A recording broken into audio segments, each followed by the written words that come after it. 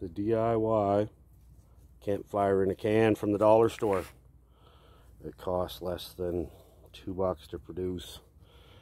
Plus you get some sandwiches out of it because it's a can of tuna. I tell you, if you haven't had a campfire for a while, this is definitely the closest thing maybe to having one without actually having a campfire. And it's safe to be pretty much anywheres. It's made from dollar store candles and some dollar store fire starter.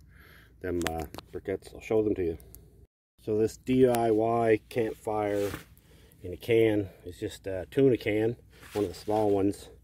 I also have one with a pine cone here.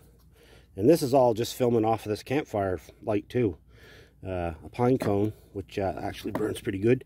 And that dollar store fire starter for $1.50. There's enough in there to make probably, well, there's only 3 briquettes in there. And then whatever wax one of these did, about half one of these to fill that full of wax. And that'll burn for over an hour. So when it's easy to put out, you just put it out by putting a cup over it. Check this out.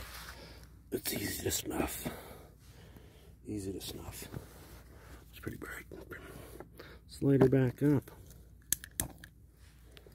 Remember, it's a candle. It lights just like a candle. It's not really explosive, but you should probably leave that over it for about 30 seconds to stuff it out completely. That's all I use, so any can that'll fit over it. Let's light this one, see what it looks like.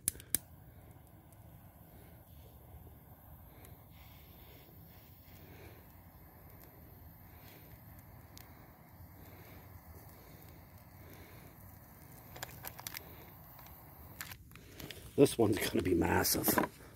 This one's going to be massive at first. So let's snuff the other one and we'll see what it looks like.